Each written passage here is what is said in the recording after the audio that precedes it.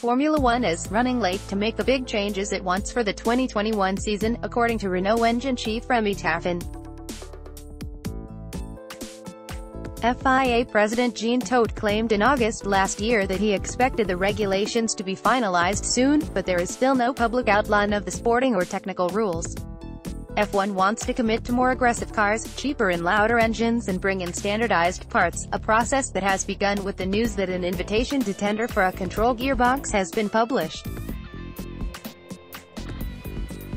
Addressing the implications of the standard gearbox, Renault engine technical director Taffin said it would not be a large change and the bigger issue was not yet knowing the regulations. Ranking the teams after testing, the really big thing we need to decide on this side is the regulations, said Taffin. We need to fix them so we can work on the defined frame. Say if it happens, yes we will have increased revs, yes we will have increased power, he added. We are already running late if we want to make big changes.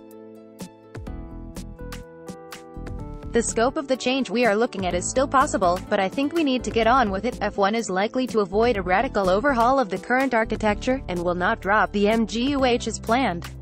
The car itself has been mooted to undergo significant changes, with F1 unveiling various concepts at last year's Singapore Grand Prix.